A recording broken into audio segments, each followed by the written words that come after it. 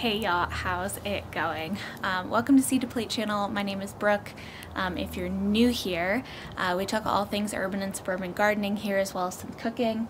I have next to me my blueberry bush, and she is blossoming in January because that's how the South works. But this was a gift from some of me and my partner's dearest friends. And we have kept it alive since they gave it to us last spring? Last spring. My intention is, once we move on to a bigger property, my intention is to actually put this in the ground. But until then, it's gonna live in a pot. And blueberry bushes and other types of berry bushes and like small trees, those are really good things to get started if you want to move on to a bigger property, but you want to kind of get a head start on getting some of these plants going for you. Today we have a blueberry bush, and the thing about blueberry bushes is blueberry bushes need a friend. They need another blueberry bush to cross-pollinate with. However, it does not have to be the same variety. So I tried to get 2 different varieties last year, and between the squirrels digging them up and then our Great Dane thinking that it was a stick for her to chew on, I have no more friends for my big beautiful blueberry bush. I bought some bare root blueberry bushes. Now, when I was looking on if I should make this video on YouTube, the other videos that I found about planting blueberries required like a lot of supplies. They required, well, putting blueberry bushes in pots, it seemed like there was a bunch of different soils and you needed to buy like some big beautiful plant to be successful, and I'm here to tell you that none of that's true. Or maybe it is, and maybe it's just a different way. But you don't necessarily need to do that, or at least I don't think you do. So this blueberry plant we got, and it was probably only about half the size it is now, and a couple of things. So blueberry plants really like acidic soil. I have an Acid Lovers fertilizer. This is a Fox Farm fertilizer. I got it for 25% off because the bag was broken and it's taped together at the bottom. Coincidentally, I also used this fertilizer on my peppers last year, and my peppers kicked butt. So the thing about potted blueberries is they just need a little bit of fertilizer. They need a little more acidic soil, but other than that, I've had success not doing all the other crazy things. So today we have 2 different kinds of blueberries. This one is called a pink lemonade, and it is this kind of like reddish berry, and then the other variety is called Legacy. Now, the one thing I will say, I did get these at Home Depot before anybody, you know, is upset. I did get these at Home Depot because I kind of wanted to replicate what the normal person's experience is like. I live in Austin, Texas, where we have a bunch of amazing, very like, you know, hippie garden centers, right, where I can go get stuff. But most people are, you know, don't live in a massive city with that stuff. So this is probably one of your best options, is to buy a bare root blueberry plant. So these were only $10 each.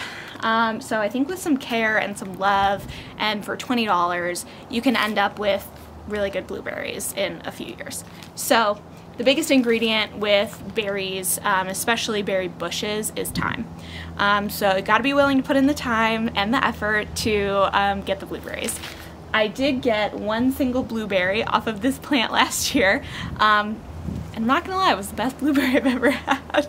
The thing you want to look for on your blueberries that you're buying, and I did find some at my store that were incorrectly there, you want to look at the zone. So this says hardy in zones 5 through 8. The reason this is important is because blueberry bushes especially require a certain number of chill hours. And so when I lived in the Midwest, we used to get the most amazing blueberries from Michigan. So obviously those are going to have a lot of chill hours because Michigan is cold. Something that we are in short supply of in the South, because I live in Texas, are chill hours. So you have to make sure you choose varieties that don't have that many chill hours or for your zone. Hi, buddy.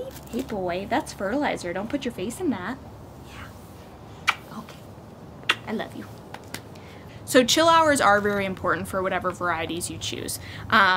if it doesn't say anything about chill hours, which it probably won't if you're going to be in a bigger box store, then make sure you look at what zones that those plants are hardy from. I did see some blueberry plant options at my Home Depot that were only up to a zone 7.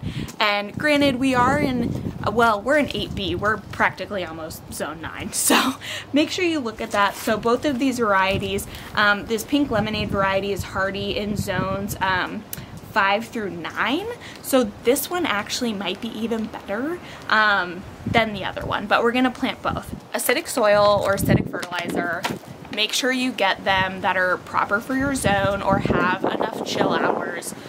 So do a little bit of research there, or make sure you read the labels. Now, planting these is like not rocket science. So we have our pot filled with soil.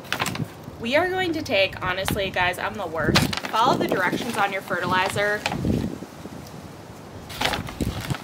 I fertilize like I cook, and I just do it in handfuls. So, you know, probably not the best advice you've ever been given, but that's what I do. Probably do a little bit more.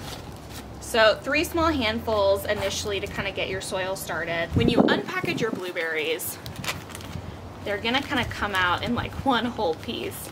It's honestly a little bit weird. Okay.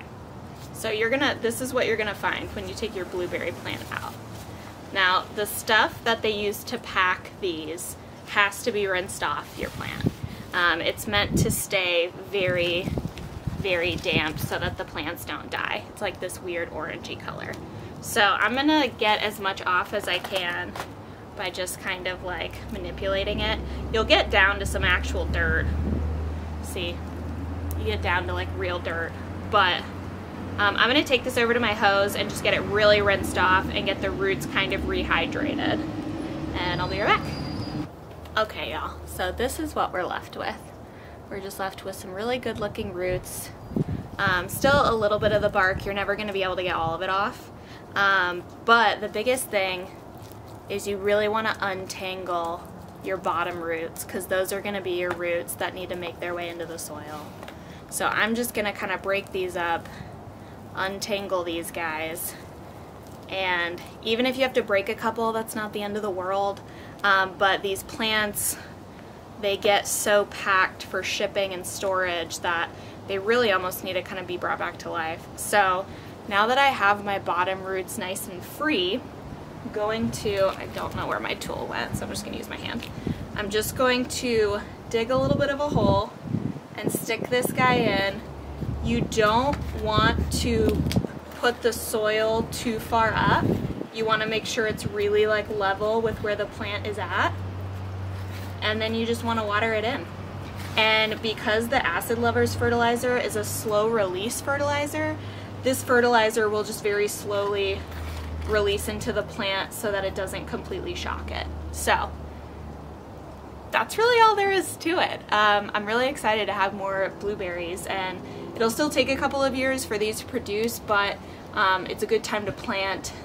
These are already blossoming. I might not get that many off of this one because it doesn't have anything to cross-pollinate with, but stuff like this I love planting because it makes me think about the future, and having a big future blueberry bush that some of our best friends gave us. So that's all today, keeping the video nice and short as a tutorial. And the wind's picking up, so it's probably a really good time for me to end this video. Thanks so much for watching. Happy gardening, and we'll see you next time.